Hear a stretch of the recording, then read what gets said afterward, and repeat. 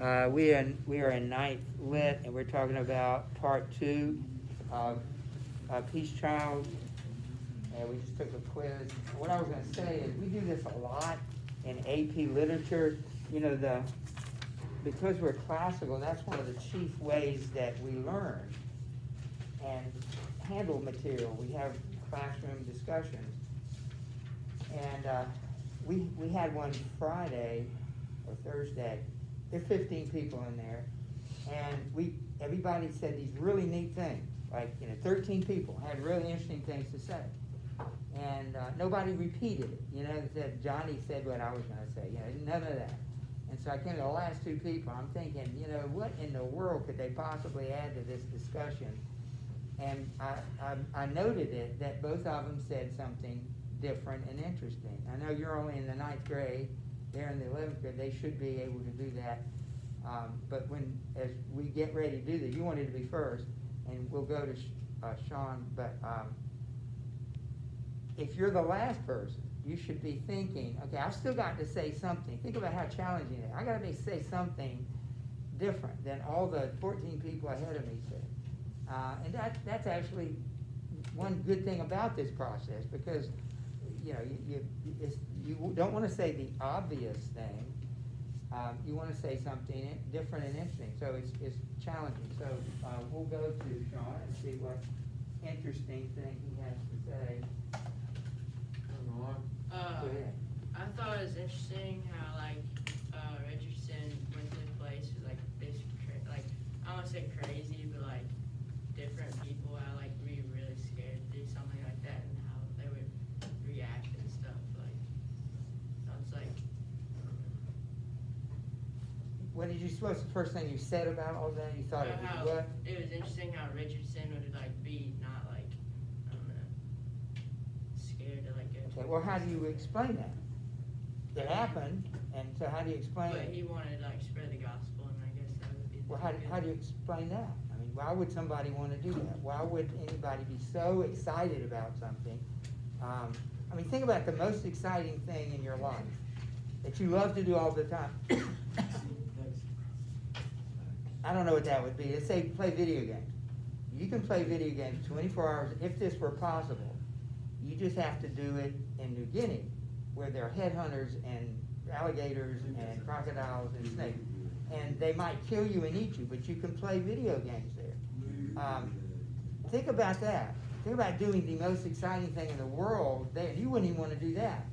But here they're doing something, that, I mean, how many people do you know are that excited about the gospel? To begin, go to church on Sunday. Let's spend an hour in church on Sunday, listen to the gospel, you're at church. But these people, they go to the most dangerous place on earth and challenge these people with the gospel, and they could be killed for it. We talked about martyrs with Murder in the Cathedral. What I'm getting at is, you're seeing a love for God that's not as unusual as you think it is. People love God enough to do that. These aren't the only missionaries that ever lived. And so I guess one of the things by reading the book, I hope that you understand there are people that love God that much. And well, that's good for them. That's not my thing. But if you know what the gospel says, if you're either in or you're either out. Doesn't mean we're all going to be gospel New Guinea missionaries. We don't need that. But the thing that all Christians should have in common is this burning love for him and the willing to serve him. So to me, that's the most interesting thing about what you said, is that these people are willing to put their lives in danger because they love God. They didn't have to do it. Nobody put a gun to their head and said they had to do it. They wanted to do it. I doubt if you want to do it. That's not what, I don't think God's called on me. I don't want to go there. That's not really my gift. But do we love God enough to do what he calls us to do, whatever that is? Ben. So I thought it was interesting, when we think of remote today, we just think of no phones, no technology stuff. But the one part where he lights the kerosene lamp, they had, I'm sure they had fire and stuff, but he lights the kerosene lamp and then they all get scared and run away.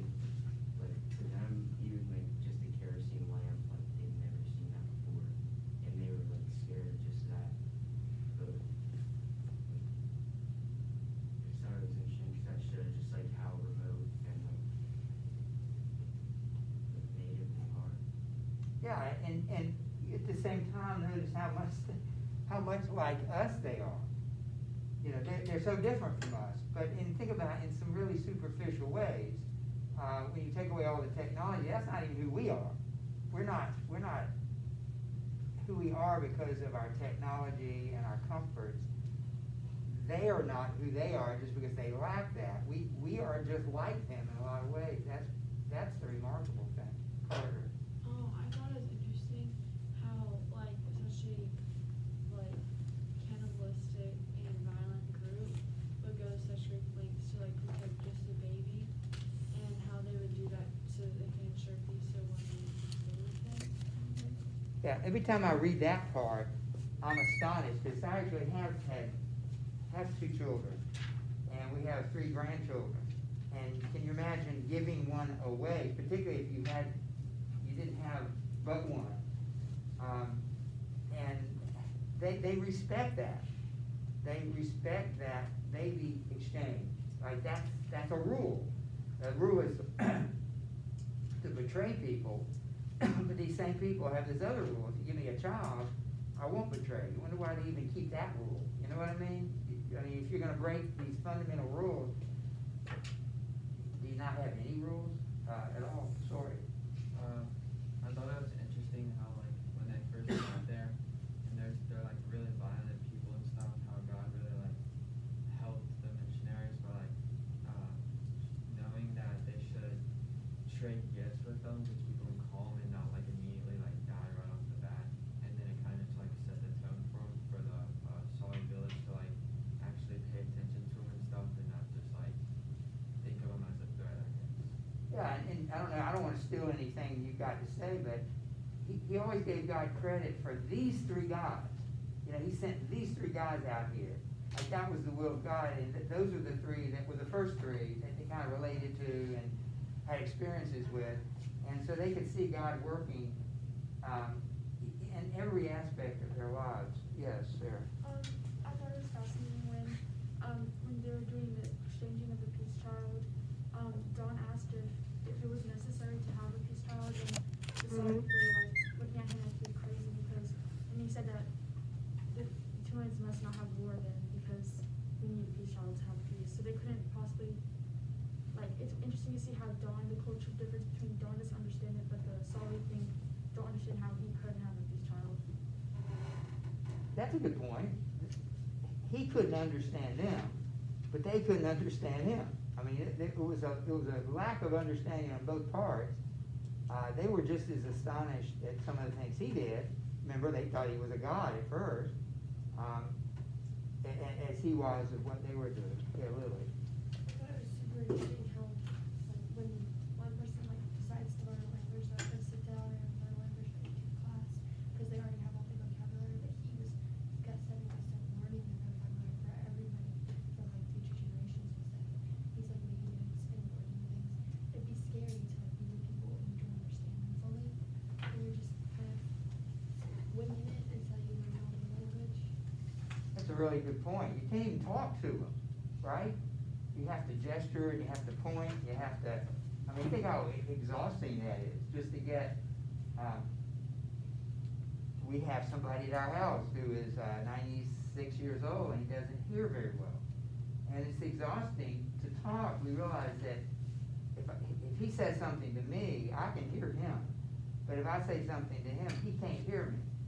And so I have to go to a lot of effort just to get some things across. I have to say it 3 or 4 times, have to point, have to gesture. You know, it's literally like another language, and that's exhausting.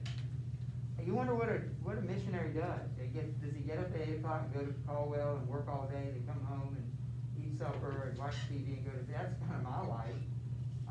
What does a missionary do? What's like the job description? Like, what do you do at 8? What do you do at 10? What do you do at noon? Well, think how busy they are. I mean, incredibly busy. Just that alone is a tremendous thing to try to figure out what do these words mean. I got to think of a language. I think it's astonishing. That to me astonishes me as much as anything in the book. Really, is coming up with a language. How do you? They have the language. You just have to figure out what it means and then make words out of it. You know, I mean, written words. Did you have some?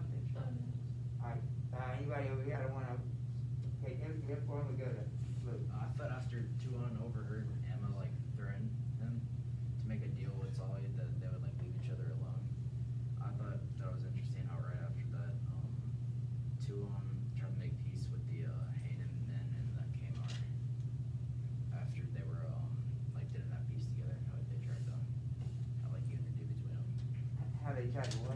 like how to like have like peace between the tribes. So what is the point of making? I just thought it was interesting how right after that he was threatened, he tried to make peace. Okay, why did you find that interesting? Yeah. What was it about that that's interesting to you?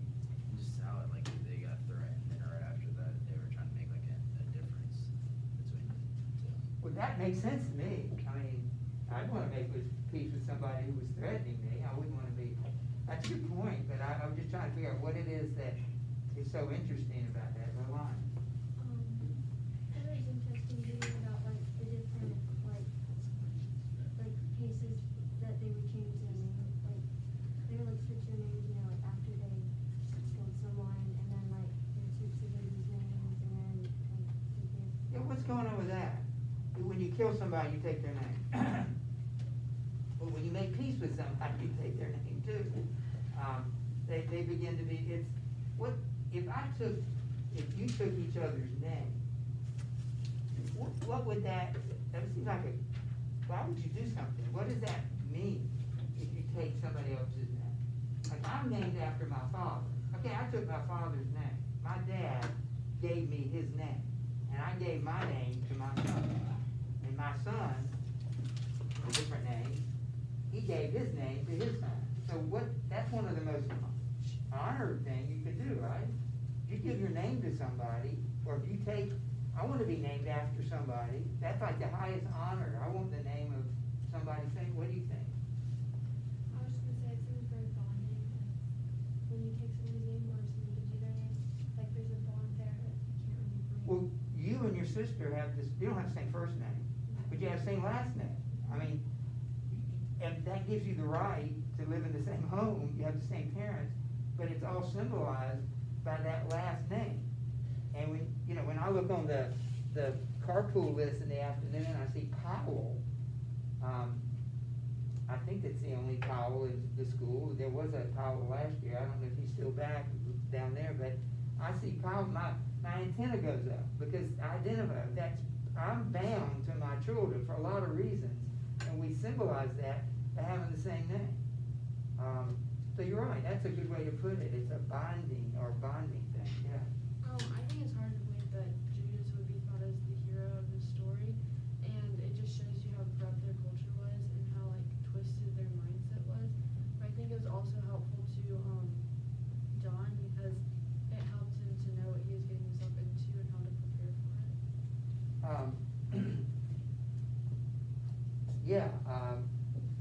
Elaborate on that just a minute. Well, I mean, like he now knows that they have this whole culture or like this thing where they'll like have a friend and they'll pretend to be their friend so they can like end up killing them, and it made him like think, is this what they're doing to us? But it also helped him to find peace again and help God to have peace. So Seems like in the absolute worst, I can't think of a situation worse. If you can't trust anybody, and if they don't like you, they're gonna kill you and eat you. You think, like you said earlier, about how these people went to these places, and that was interesting. To me, it's like, you ever realize that the worse your life gets, actually the opportunity to be closer to God? We talk about that in our house, about low points. Like, okay, this is about the worst it's ever been, right? Whatever. This is about, we're at the lowest point. We can't find anything good or hopeful. And it's almost like, okay, you kind of get excited because it can't get any worse. That means God is going to come through. To me, that's something I've learned as a Christian for 50 years, is that when it gets really, really bad, I kind of get excited because there's only one way to go, and that's up. And God, and that's just not a platitude expression. That's the truth. God will intervene. Daniel, we got 5 minutes for everybody else to say something.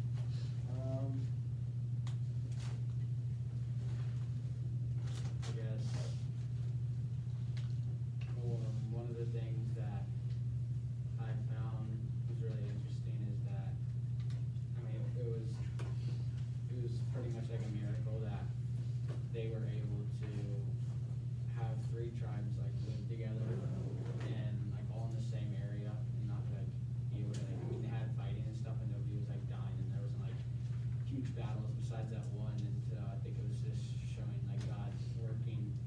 did the Richardsons be able to keep peace for that long throughout the different tribes?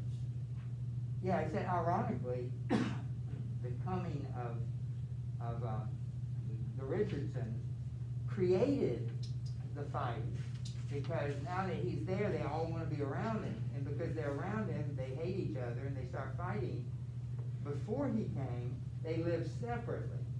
And he figured out that's why they've been able to survive, because they simply don't live around the people that they hate. And yet his coming has brought that, Charlotte.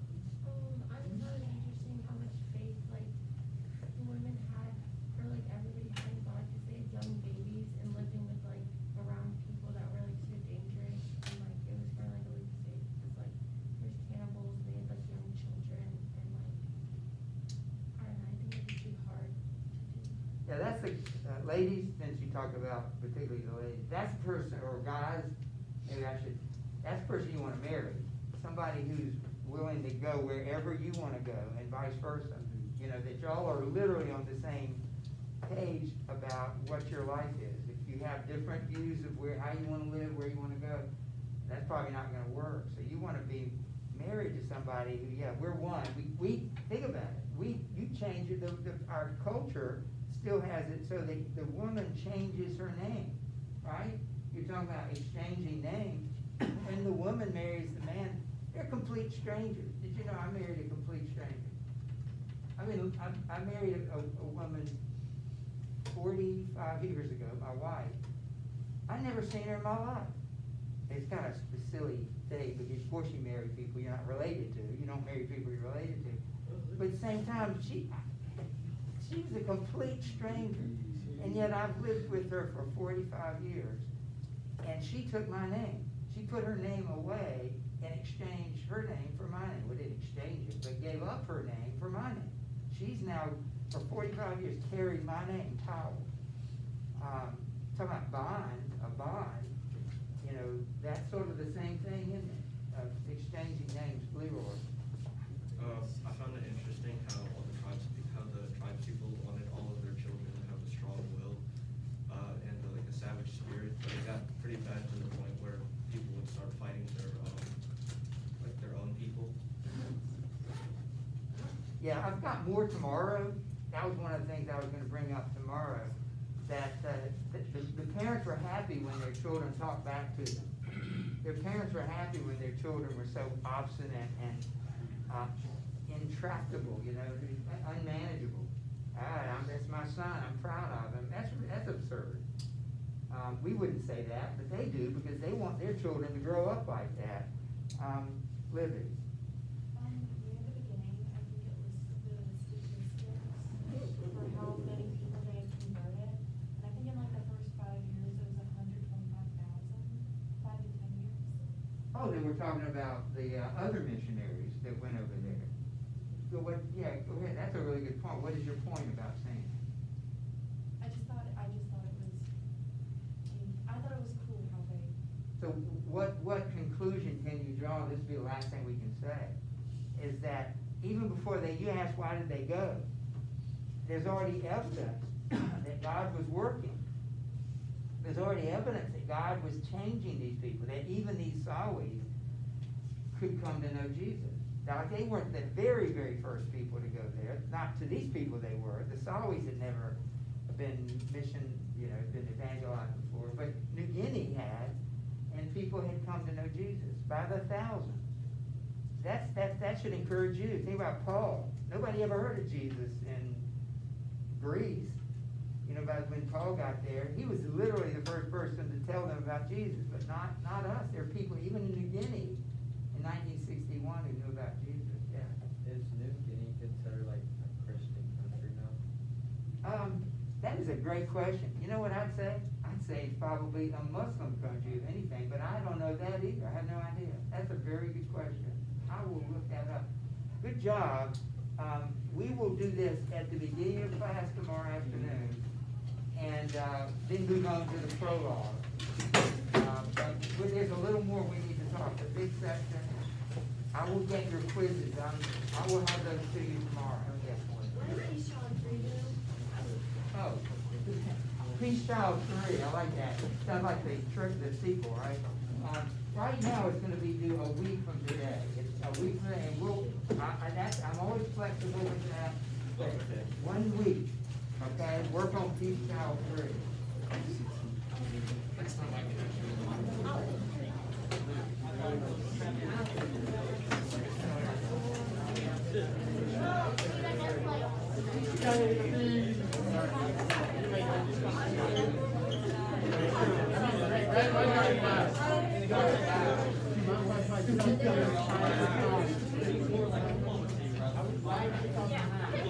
Hey guys, keep moving. Let's talk about the quiz, please.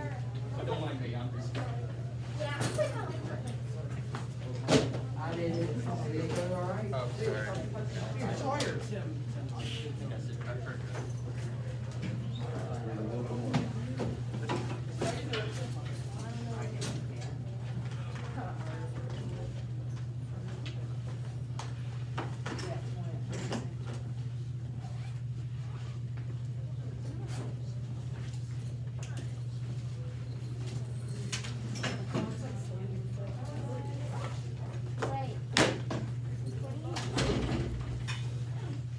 I didn't want you to hear anything about the quiz from the other group. I know that's not what they were talking about. I can't imagine they would have, but I just